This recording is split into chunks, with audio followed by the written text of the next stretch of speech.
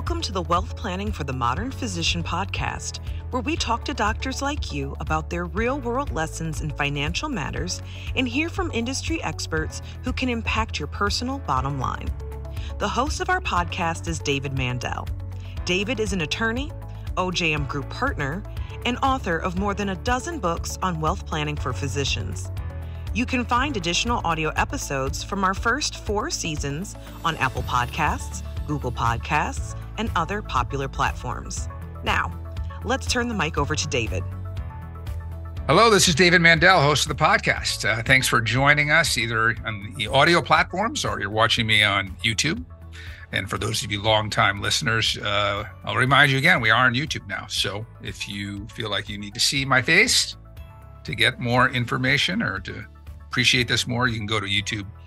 We have the links in the show notes. So I'm excited about today's podcast episode. We've got 2 CPAs who work with a lot of medical dental practices who I think can give some interesting insights in how to run a private practice, or probably applicable to even another small business if you might have one. So let me tell you, give you their bios, and then we'll bring them on.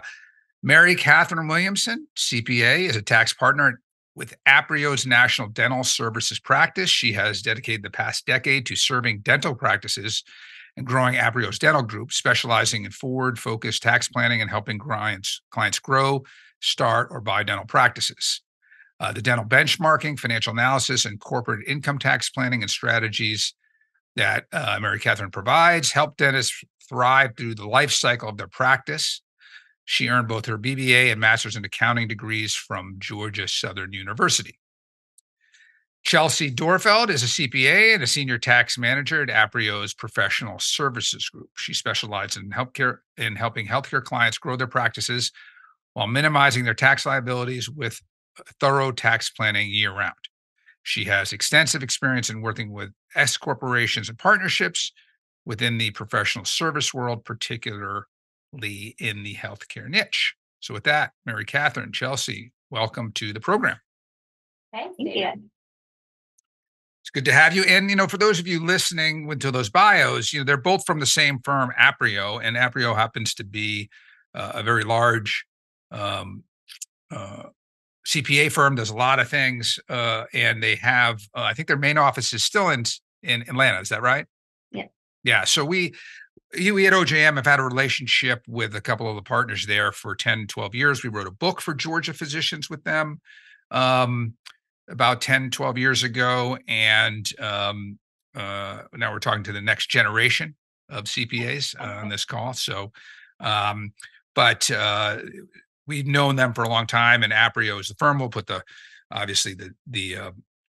link to the website in the show notes. So first, before we get into the topic today, which is know your numbers, Chelsea and then Mary Kathryn, let's talk about each of you. Just give us a little background beyond the bio, what have you done over your career, where you're from, what's your favorite food, that kind of thing. Yeah, absolutely. Thank you for having us, David. I know we're both really excited to be here. I've grown up in Georgia my whole life. Grew up in Alpharetta, went to UGA, came back, and currently live in East Cobb. I actually started at Aprio 10 years ago as an intern with Mary Kathryn, and came back and have as a full-time staff and have been here since. So Aprio really helped me grow my career from start to now. I worked originally in professional services, and in the past couple years have begun to focus on healthcare clients. And while we do handle taxes for our clients, we really like to build the relationships with the clients to become more of an advisor and help them grow and build their practices however we can. Got it. So, one of the things you mentioned there, and Mary Kathryn probably will too, is helping clients grow beyond just doing the tax returns. You made that point right there. We don't just do tax returns, and we talk about that a lot. Like when I'm giving lectures, I say, to an audience of physicians, what have you, and I say, how many people get proactive, forward-looking advice versus tax preparation, which is looking backwards, right? It's right now, we're recording this in February. I'm sure you're getting 1099s and you're looking at all this stuff for clients to describe what happened in 2023. And obviously, if you have expertise, you can do a great job at that. But there's only so many things you can do when you're looking backwards, right? Versus looking forwards and saying, hey, we could actually do things differently in the future. So I just wanted to call that out because you made that point. Yeah. Mary Kathryn, let's hear about you. Yes, just like Chelsea said, thank you. My background will be very similar to Chelsea. I was so glad she said that she and I interned together. So Chelsea and I have been at Aprio the same amount of time. So we're coming up on our 10th year intern together. So my background, I have lived in Georgia my whole life too. Grew up in a small town called Milledgeville, Georgia. A college there is Georgia College and State University. Went to Georgia Southern, like you said in my bio, for my undergrad and master's. And then just like Chelsea, interned here and then came back full time in 2014. So my whole time at Aprio, tax is my background. I am a CPA. I've always worked in the professional services world. So yes, my clients have always been the service-based clients. But as I've grown in my career, they have progressed more and more into the healthcare space. I mean, granted, I've always worked in the healthcare space, but then within the past 4 years, I became very dental specific. So I am a partner on our dental team, and the bulk of my clients I work with on a daily basis are dental practices and the owners. But as we get into the conversation today, a lot of what I do and what Chelsea does, they mix. A lot of the numbers and just themes are very similar across the medical field. And so, yeah, that's where I've ended up today. And kind of just like tagging on to your last comment of that is how we like to operate at Aprio. Tax is a given. It is compliance. You have to file a tax return. But really where we think we come in as the true value providers are the value add conversations of, hey, where are your numbers? Do you know your numbers? That's the type of conversations that we enjoy having. Granted, yes, they feed into a tax return at the end of the day, but that's just like you said, that proactive thinking, the proactive conversations, I feel like is what sets us apart at Aprio. Yeah, that's great. And I appreciate that. And I think that's what the people listening here are looking for. Certainly always looking to save taxes, we know that, but also how to run their practice more efficiently and more profitably, et cetera. So, okay, let's start, Chelsea, with you, the first couple questions. So the title of this episode is Know Your Numbers. So that kind of begs the question, which numbers? What are we talking about here, and which numbers mean the most or is most important? Yeah. So it depends, right? So it depends on your specialty. Every specialty has a different set of numbers that matter, but there are the big ones that matter for almost all businesses, healthcare, dental, and all service businesses. That would be labor, supplies, occupancy, labs, just to name a couple off the top of my head. But really, when we say knowing your numbers, it's more about like knowing your financials. Are your financials accurate? Do they accurately represent what's going on in the business? Do they, are the big categories of expenses, the big buckets of expenses, are they right? Like, are we looking at accurate buckets? That will help us determine, what practice KPIs look like for your industry and what that means. What specialty KPIs can we compare it to? Other practices of your size, other practices, in the same life cycle of your business. So when we say know your numbers, it's kind of all of them, but definitely the bigger ticket buckets that we look at really matter. And again, labor, supplies, rent, etc. So a couple of questions there. You mentioned KPI. Can you just tell people what that means in case they don't know? Yeah, so that's a key performance indicator, and it's like it's a percentage of income or percentage of gross profit per your business, and we can kind of compare that across the board. So if we're looking, I'm thinking, if I was a physician in a practice, whether I'm one of 5 partners or 10 partners or solo, I would think that some of the key numbers for me would be, well, obviously for all businesses, revenues. So meaning how many patients am I seeing? How much revenue per patient, meaning, again, it's different in medicine. Obviously, we're trying to treat the patient and not just increase revenues, but get an idea of what that is. Also, collection time, meaning how long the accounts receivable are out there, and percentage of collections, meaning how much am I collecting of those Is that some of the key numbers you generally look at, Mary Kathryn? Maybe you can comment on that. Yeah, so it's really similar to what Chelsea said. So obviously speaking more on the dental niche side of numbers, but really it goes to, it's just like she said, of just making sure you know where your cash is going. At the end of the day, I think it's the same for any doctor that owns their own practice is, hey, at the end of the day, what is my cash flow? That is what I have seen over my career is the most important item for them. And so a lot of the conversations that I've had of like, hey, my cash says, or my overall net income says this at the end of the year or on a quarterly basis or whatever that we're talking about. And they're like, but where's my cash going? And I think that just kind of feeds into, okay, well, this is where proactive planning needs to come into play. You actually need to know those numbers because, and then we're going to get into this in one of the conversation or one of the questions, but at the end of the day, we're in 2024 and staffing costs have risen across the board since COVID.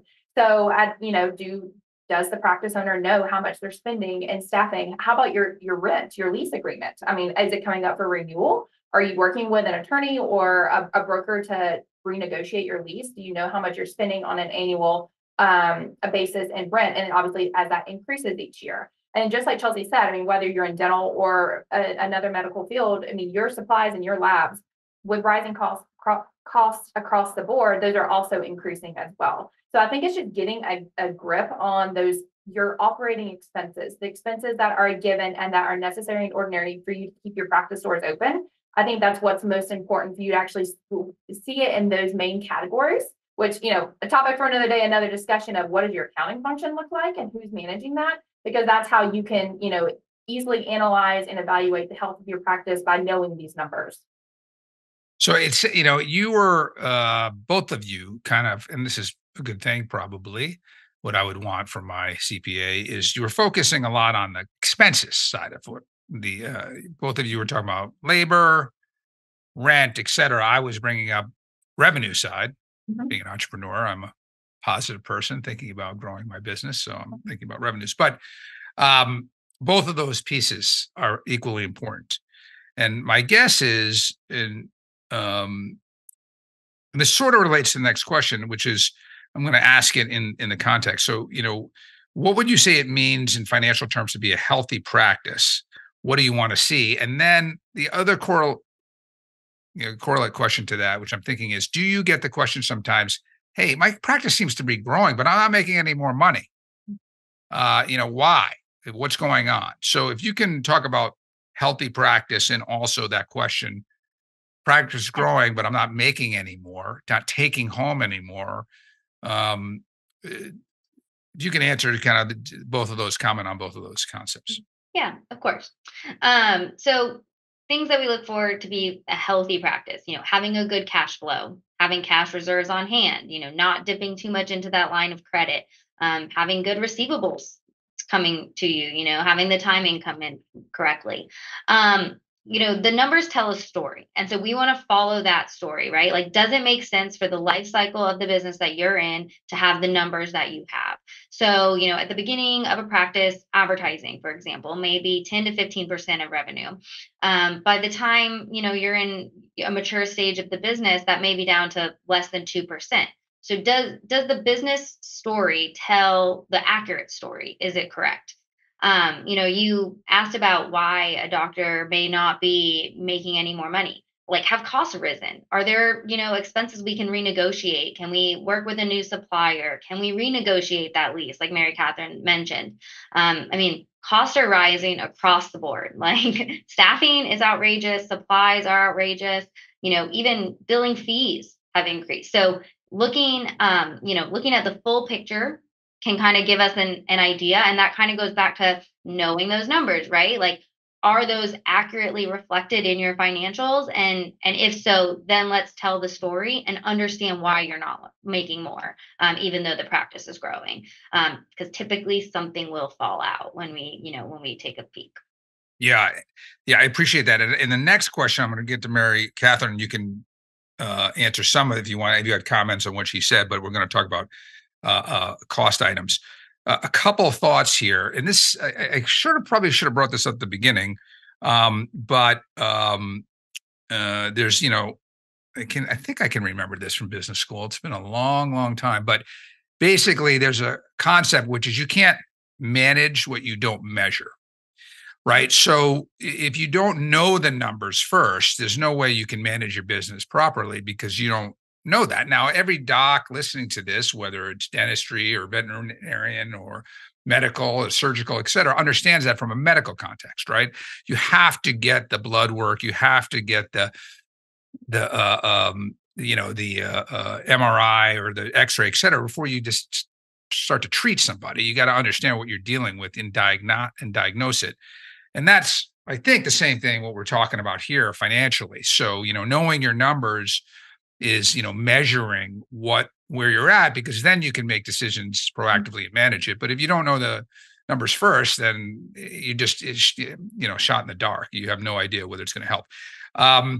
You also talked, both of you, about renegotiating a lease, and that might be something, Mary Kathryn, you're going to talk about next in terms of overhead items. But I do want to direct the listeners and viewers to another episode earlier in the season. I had Colin Carr on. I think it was number 2 this season, and he's a real estate agent who all he does is represent physician practices, and some really interesting conversation there about how to approach renegotiation of a lease, whether to buy or lease, when to reach out to the landlord, how to, and all the kind of major mistakes that most docs and practices make when it comes to their real estate.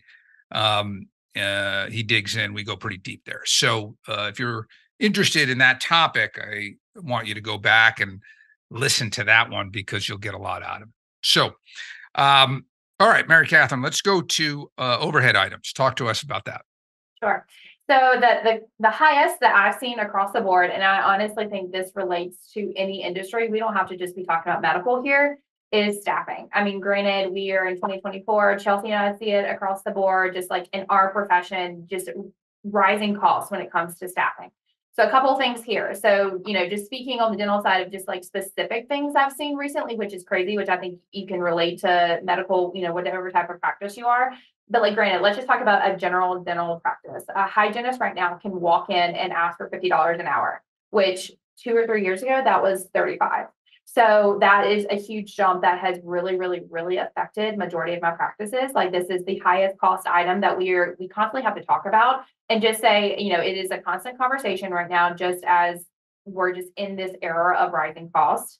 But then also the cost of turnover. So because, and there's another point, I'll get to this as well, but it also has to do with, I think, a generational thing, which, not want to get into the weeds of this, but the generation that's entering our workforce just has that authority for some reason to say, hey, I can ask for what I want and I'm going to get it. If not, I'm going to walk down the road and go to the next shop that'll give it to me. And so because of that, it's causing huge turnover, which at the end of the day, I don't know if practice owners have noticed this, but turnover is extremely costly because you're constantly having to retrain someone, and you don't understand the cost and the resources that are going into retraining. That is just making that overall bucket of your expenses and your financials that we keep talking about of knowing your numbers, it's going to throw you out of whack when you want to look at how profitable you are. So staffing, it has been the biggest right now so far. And then also, just on the medical side, just doctors in general, your supplies and your labs are going to be very big costs for you. And you want to make sure you're managing those, like Chelsea said, with whatever vendors or suppliers or lab companies. I mean, some dental practices are starting to actually, create their own lab company to save some costs. So, I mean, I think that's where you can start getting into with this proactive planning and looking at your financials of like, hey, what are some things that I can start investing in my own practice and bringing things internally to save costs? So I would say the things that I've seen the biggest across the board, obviously, is staffing, just in the medical world in general. I mean, depending on the type of doctor you are, supplies and labs are always going to be really big. And then for those that do rent, so do not own their own space. I mean, if you're not watching your lease or, really pay attention to those numbers, then obviously your rent, and depending on where you are across the country, that really comes into play as well. So, yeah, I want to just call out, you mentioned turnover. Yes. And the cost of that. And again, part of my job here, I think, is to let the listeners and viewers know other resources they can go to dig deeper in this. So Just this season, depending on when this comes out, because we don't always know when we record it, I'm pretty sure that we'll have already had a episode from Dr. Neal, who's a optometrist who had so many problems with hiring and turnover that he actually dedicated a lot of time and resources to go down a rabbit hole and develop a interviewing and hiring process that worked for his practice well enough that he now brings this to other physician practices and dental practices and ophthalmology practices because the front desk person, whether they're at cardiology office or a dermatology office or an ophthalmology or optometrist, kind of has the same role. And so he has developed a system for that. And I think, again, people interested in that topic should listen to that or watch that episode because some interesting insights there. And then a couple of seasons ago, I had Frank Maselli on, and Frank actually came to our firm. And one of the things that he does is he uses this Colby A personality test and sees like what your skills are truly, what your kind of innate personality is like. And it was pretty interesting in our firm. We had a lot of people who kind of were in the same sort of testing range, and then a couple who weren't. But it's important to, and I think there's a lot of evidence based on these tests that the kind of people that will do things the way you hope to do if you're the owner and that will get along with other people, that goes, that doesn't show up on a resume, right? I mean, this is not stuff that's experience. It's not where you went to school. It's not your favorite color or your hobbies. It's kind of a little more deep than that. So those are two episodes I think people should check out if they want to go a little deeper on cost of overhead, or at least potentially ways to mitigate that cost by being a little smarter with hiring. Okay, a couple more questions, Mary Kathryn, for you, and then we'll go back to Chelsea. So, and these two questions are really geared towards those listeners or viewers who are in a practice area where they have some control of their own fees. So, you've got all the folks I know who are listening who are plastics and derms and med spas and dentists to some degree. And obviously that's where Mary Kathryn focuses. It's not probably going to be applicable to those who are, kind of completely inside of and restrained by the insurance world, Medicare and private insurers, because obviously that's a whole nother topic that we've spent, and we have a lot of other speakers or guests who've been on to talk about that, but you can't just raise your fees without talking to the insurers in a lot of areas of medicine. Given that, for those listeners and viewers who are in those spaces, because of some of these rising costs, what do you advise practices on raising fees? Or potentially if they're in a place where they have both insurance and fee for service, and obviously in the dental world, that's where you're coming from primarily. There may be a lot of dentists, but there's also, dermatology, who does medical and they do cosmetic, many of them, right? And some other specialties as well. So how do you advise clients on that? And what considerations do you look at to help them to decide, we think it would be a good idea to raise fees, or maybe it would be a good idea to really start focusing on fee for service and start cutting on the insurance side? Right. So I'll take it in two parts. So fee for service, which granted the practices that I work with that are fee for service and that made that switch, it's been very beneficial. But like you said, you have to be prepared for it and know that you can do it. But just in terms of just raising fees, if you are fee for service, there should be no reason that you don't raise your fees every single year because you have that control. Just like us on the CPA side, we have to raise our fees every single year. I mean, it's just like, it kind of just goes with our theme. There's costs rising right now. So, it just kind of feeds into it. So it's something that I constantly have to remind my practice owners of, like, hey, you can raise your fees. But also on the same hand, know where you are in terms of fees. A fee analysis is something that I love to suggest, and will refer to a consultant to have this done, just to know, get a baseline of where you are. It's very hard to go above that 90th percentile of overall fees. And granted, it's almost like low hanging fruit for a lot of consultants, because practice owners just don't really think to take the time to get this done and then actually see where they are measuring up against other practices. I mean, this goes across the board for all medical practices, is like knowing your baseline also for where your fees are. I think that's a very important theme and concept to just take away. And so if you haven't gotten a fee analysis done, that's something you should at least be getting every 2 years. So then for our fee for service clients, raising fees every single year, whether it's 2% to 5%, I think that's really the range that I've seen right now. But then our insurance provider clients, I mean, it is hard, but I think with insurances, fee negotiations, which is also something that consultants can help you with as well, of also knowing where your fees are and knowing who your lowest paying payers are. That is something that I think is a task in itself, but once done correctly and actually, identifying those low payers, go ahead and get rid of them. There's no point of having all the effort and resources to try to track down all of those collections, because that really throws you out of whack of thinking of, hey, look at my production report. I should be collecting this, but because of these low payers, then obviously it's throwing some discrepancy between the two. And obviously you want them as close as you possibly can. Obviously knowing it's not possible at the end of the day with insurances, but still just trying to get as close as possible. So I think that's something that we always, advise, encourage fee analysis, fee negotiations, but then also making that switch. I'll say this again, this is where consultants really come into play, and we have a dental specific consultant that helps our practices with this. But just from my personal experience, you got to know your patient base. You have to know, if you make this switch, are you going to lose half of your patients, which there goes your revenue.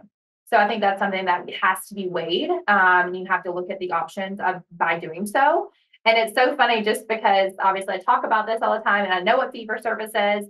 And I took my 3-year-old to his first pediatric appointment, and I had to pay on the spot. And I was like, wow, that's fee for service right then and there. They got my money right up front. And I was like, in my mind, I was like, oh man, I was not prepared for that. But then thinking about it on their end, I'm like, that's great. They collected at the date, and they're not having to track down insurances to collect, for a pediatric dental appointment. So, kind of my 2 cents and my takeaways on, raising fees, insurances, making the switch, that kind of thing.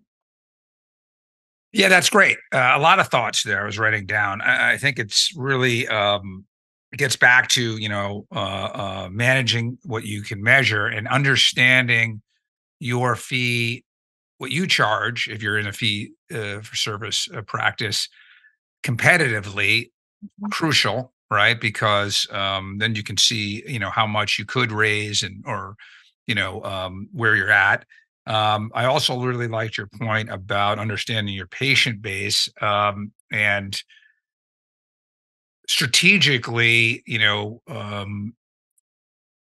that may allow you to do some things or limit you, and then it says, okay, well, what can I do to change my patient base over time? Well, that is another, long-term 3-5 year strategic plan that I think a lot of docs don't think about really. And it made me think about another topic I do want to bring on that I don't scheduled yet, but concierge medicine in the medical world, because there's a lot of small docs, including my brother, who have some concierge patients, but most of it is insurance, and others jump into it full time. My old GP, he moved to concierge medicine, and it didn't make sense really for myself, because thankfully I've been pretty healthy, but when you start to have more health issues, et cetera, having that level of service is important.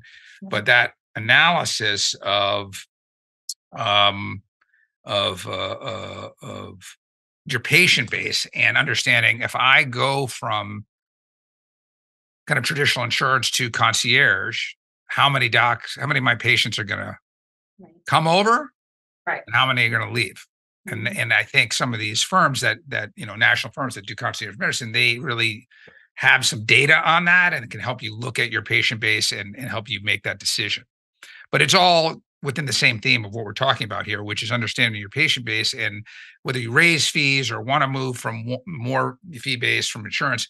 How is your patient base going to react? And you got to know that before you make decisions. So I think that's a really good point. Chelsea, let's go back to you. We've got a couple questions left here because I'm always sensitive to time, and I know people need to. All of our docs are busy, as you know. So, what would you say the easiest way to increase profitability in a typical practice you see is? Yeah, so there's no magic number, right? We've kind of talked about a lot of different things today. Collections, focusing on, increasing fees, increasing collections, decreasing collection times, that type of thing. Knowing the buckets of expenses, knowing where your labor is at, knowing where your rent's at, and then kind of like picking an expense and like, all right, we're going to get this one in check. It's not going to be all of them all at once. That's just unrealistic. But like once you have, a good idea of where you're at, of the current environment that you're working with, you can then pick, like, let's focus on this number. Let's kind of like dial in on labor. Do we have the right amount of staffing? Do we have, are we having a lot of turnover? Is our production low because we have the turnover of the docs or the nurses or whatnot? Focusing on one item at a time. But I think, really, there's no magic answer. It's kind of like looking at all the things we've discussed today, all as a whole. Yeah. I imagine you see one practice, it might be, kind of stand out to you. Fees, or one might stand out to you collections, or one might stand out to you staffing, meaning if you do kind of the initial dashboard and you can see, okay, one, of these numbers is kind of way out of whack. We start with that, start with the low hanging fruit, the one that we can get the biggest impact with. And having that, like that outlook, right? Like we're going to set a small goal here. We're going to work towards that. And then we'll move on to the next expense. And, it's setting budgets. It's saying like, let's really focus on the supplies expense this quarter, right? Let's really get those supplies down. Let's make sure we're having the right amount. We're not getting rid of anything. There's no waste, that type of thing. And just going from there. So start with the low hanging fruit and kind of just work your way up to the bigger ticket items. Perfect. Yeah, that makes sense. Mary Kathryn, you get the last question. Yeah. So, we've talked about a bunch of takeaways, I think, today, but is there another one that you'd like, medical and dental practice owners to remember from our discussion, what would it be? Yeah, if there's one thing that you guys take away from guys and girls, practice owners, this should not be a once a year conversation. Whoever you're working with, whoever your advisors are that you're working with, your CPA, your financial advisor, your consultant, this should be an ongoing conversation so that you constantly know these numbers. You constantly see how this feeds into your overall financial picture. And at the end of the day, yes, that feeds into your tax picture, but at least there are no surprises. That's something Chelsea and I are very big on, that we are a no surprises service firm. We do not like the clients only want to work with us once a year. There's no value in that. Yes, granted, you understand, taxes are compliance, but our practice owners, that we handle the accounting, we work with them in their accounting, we know their financials, they do too. We either have monthly meetings, quarterly meetings, we're constantly in contact. And so it's a constant conversation. So to help them better plan, help them better advise on their goals, their strategies, and as they progress through their life cycle of their practice. So yes, my key takeaway is this should not just be a once a year conversation. It needs to be ongoing. So you constantly know and everyone is on the same page. Having your team all on the same page is extremely beneficial. Yeah, I track with that. In anything that's worth managing, you can't just do it once a year, right? Whether it's, your health or your investments, like the kind of things we work with clients in OJM, should be regular conversations. And I think even especially in a practice with their numbers, because if you don't check in, then you can have, particularly 12 months of something that got out of control when you could have nipped it in the bud in a month or two. And you folks didn't know because client didn't tell you, or you didn't meet with them. And the worst part is when we had to find that out the hard way. Yeah. In one of the other episodes, sort of different, but similar. We were talking to an attorney, the attorneys from Bertadato in season 1, and they said, if you come to us before the problem, it's a 50-cent problem. If you come to us after the problem, it's a $50 problem. Right. And, that is sort of the same thing, right? Meaning that if we can, the earlier we can identify issues and potentially opportunities for, better profitability, the better off you're going to be. So it makes sense to me. Mary Kathryn, Chelsea, thanks so much for being on. Really helpful. There's some good takeaways here. We really appreciate it. Thanks for having us. Thanks for having us. Yeah. Excellent. And to all the listeners, we will put their links to their bios in the show notes, so you can get a hold of them with questions if you want to chat with them. And again, in 2 weeks, we'll have another episode. For all of you listening and watching, please give us the 5 stars in the review. If you're so inclined, leave us an actual review and say great things about us. That would be on the podcast platforms as well now, if you're watching on YouTube. And subscribe also to either one, whatever you're watching or listening to. And if you're a physician or a dentist who has an interesting story and you think there might be some good lessons for your colleagues, feel free to reach out. Always looking to have more practitioners on, as well as experts in the field. So you know how to get a hold of me. Just shoot me an email, and I'd love to chat with you. And in another 2 weeks, you'll have another episode. So thanks for tuning in. The Wealth Planning for the Modern Physician podcast is brought to you by OJM Group, a multidisciplinary wealth management firm dedicated to helping physicians build and preserve their wealth while reducing taxes. Podcast listeners can get a free copy of our flagship book, Wealth Planning for the Modern Physician.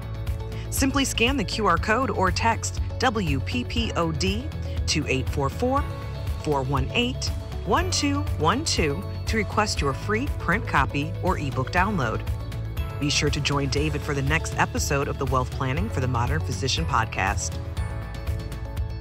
It's important to note that this content is for informational purposes only and does not represent personalized investment advice, as the information may not be suitable for your personal circumstances. Please contact your investment advisor before implementing any of the strategies discussed.